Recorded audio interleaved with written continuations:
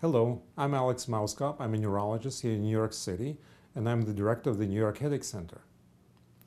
Restless leg syndrome is a condition where you cannot sit still, and you know people like that who constantly have to shake their foot and they cannot sit still in the movie or in the theater. These people suffer from restless leg syndrome. That's actually the worst part of it, is that it doesn't stop when you're asleep. And these people constantly move and turn, and they never get restful sleep. They wake up tired in the morning, and they constantly move.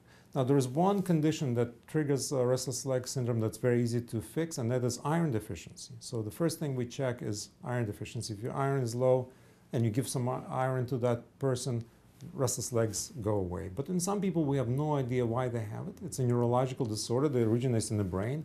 It is not a sign of nervousness. If somebody jiggles their leg all the time, it's not because they're nervous. They have a neurological condition, usually, that's called restless leg syndrome. And there are many different ways to treat it. We have medications specifically for that, and people have tried many different things like acupuncture and electrical nerve stimulation, but probably the most effective thing is medicine, and there are several choices actually of medicines that are very effective.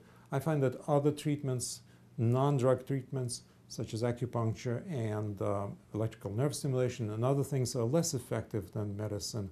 And they're less practical because they may work while you're doing it, but as soon as you stop, the symptoms return. So you should see a physician if it bothers you enough that you're always tired and you cannot sleep well.